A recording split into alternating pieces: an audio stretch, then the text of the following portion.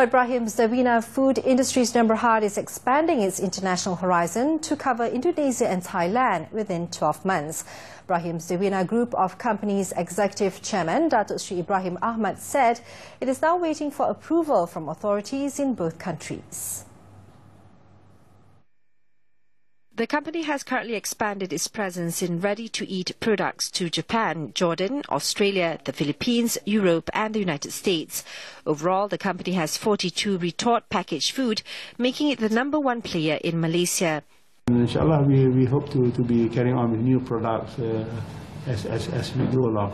But the challenge of trying to explain is much less. Now people fully understand already the concept of the pouch.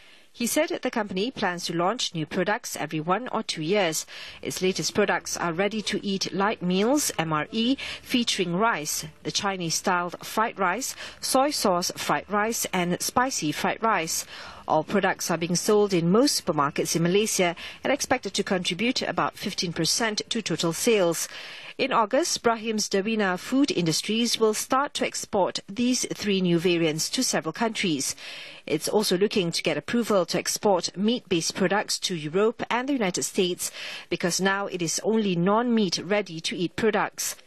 Currently, MRE rice meals contribute 40% to sales, while the rest are coming from the sauce segment.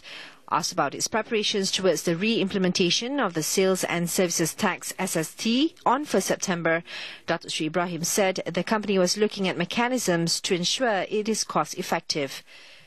As far as the concern, we try to maintain the 4% to actually depend on the raw material that you buy, what price you pay, imported product and so on, and easily be absorbed and so on. So basically, for consumers, it will still be cheaper.